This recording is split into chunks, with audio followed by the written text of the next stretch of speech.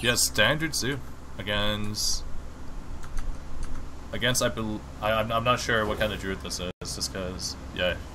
He just invited you. All right, we're about to find out what kind of druid this is. No, the Cthulhu plays the same. Oh, does he? Do they? No, they don't. They don't run Raven Idol, do they? I personally don't run. Yeah, they do. What? So yeah, we did see that root being played now as a removal, and followed by a wild growth. Oh, by a wild growth. All right, so we're good now. So one thing I want from Blizzard for my birthday is to have a better spectator. You know, kind of. Okay, so what I think he did is turn 1 coin wild growth, followed by turn 2 wild growth roots kill dry wolf alpha. And now he has Soul Force, so yeah, this is Yogg, and it's token Yogg. So he's double wisp of the old god variant of the deck. Still good. Well, don't know, like there's like a little bit of not even care at all. He's just going with Mana XL, which is pretty good. Yeah. Oh, actually choosing creature. Oh. So he is gonna fight. He is gonna fight for the board. Do you think there's any point of actually ramping? The other benefit is he does already have Soul of the Forest. So if Goddraw decides to go face, he could actually just play Soul of the Forest, trade, and get 3 2/2s out of the deal, and probably clear most of the Warlock's board. Yeah, I like that. And most of the time you just want board from Zoo, and then eventually just run out of steam. I definitely like that. Yeah, we're gonna see a lot of trades here. I mean, if you don't trade as a lock player, probably you're doing it wrong. That's what you're doing. You're probably setting yourself up for a bad future turns. Interesting though that he did end up putting damage on a lot of his. So Swipe is really good here. Hey, look, Fandral. See you. Oh, here we go. About to get.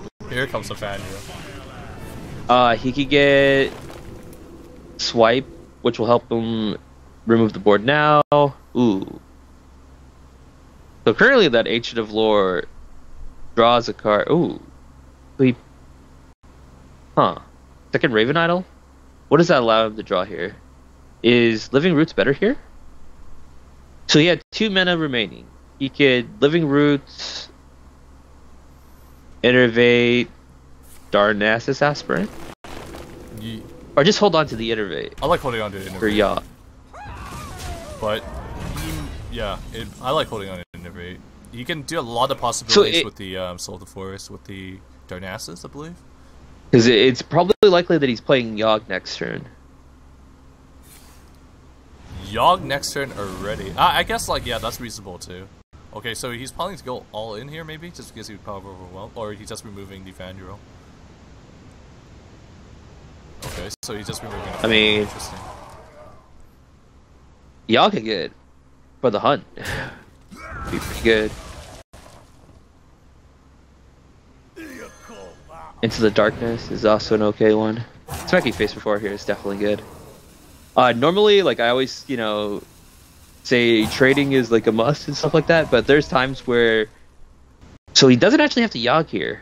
He could search for Mulch? Mulch is not good here. Hey, he got Mulch.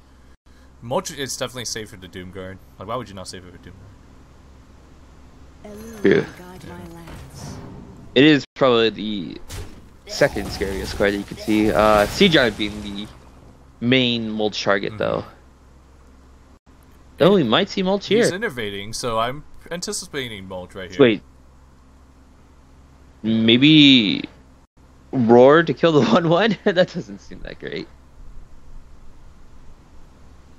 So if he's doing this, he's doing it to kill the Dark Iron Dwarf. But then we're probably going to see the Power of the Wild Doomguard, or even just Power of the Wild Forbidden Summoning. Yep. So why would he even do Power of the Wild? Just trade. Hey. Yeah, you definitely take the valid trade here. You can't really afford not to. Or is it better to actually just do Doomguard? But, you're drawn to damage to actually for lethal. So that would leave you... Well, if you're doing that, then you definitely do the Power I of like the Power... Wild. I mean, not Power of the Wild, Power Overwhelming. What I would have done is, play the Possessed Villager, use power overwhelming now, and then follow up with the like, Doom Guard the next turn. Because right now, you're not 100% sure this board would actually stick. But the question is, do you attack first? Do you... Wait, is there any other way to possibly do lethal? No. So yeah, he's gonna trade it to Darknassus Aspirant. You're trading in the 4/4. You're not going to phase, I'm pretty sure. Oh, he's always going all into the Yogg. Well, if he dooms, then he just draws infinite. Resurrect. Mark. Oh! Mark of Yasharaj. That's good. Power shot. Oh! Face. That's not bad too. Oh, okay, okay, this is a full board clear. Wow, he was really lucky. Oh wait, no, it didn't hit. That's not a full board clear. So he's... Okay, he's still alive. Yeah, man.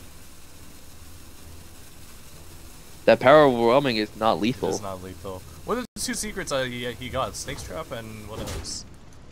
It was Snake Trap and Counterspell. Oh, so that actually counters that power overwhelming actually does not run Argent Horse Rider. Oh! So he's not going to have any way to...